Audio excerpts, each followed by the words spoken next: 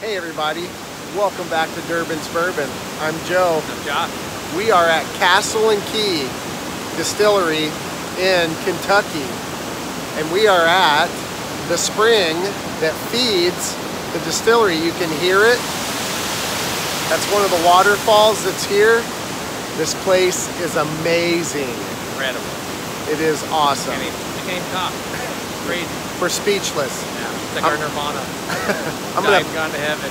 I'm gonna pan around and you can kind of see a little bit, and then we're gonna turn it off. Josh is having a signature cocktail. Gin and tonic. And as I am too. My grandma would approve. It's not bad.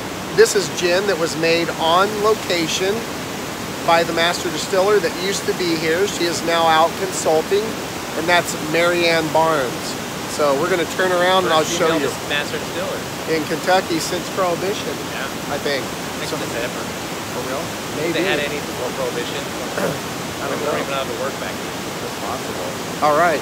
So we're gonna spin around and show y'all a little bit of the distillery. Stand by.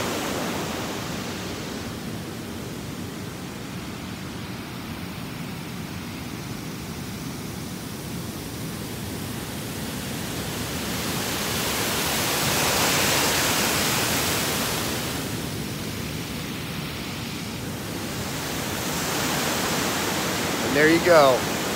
More to follow. This is our first day. Day one. Day one. Cheers, everybody.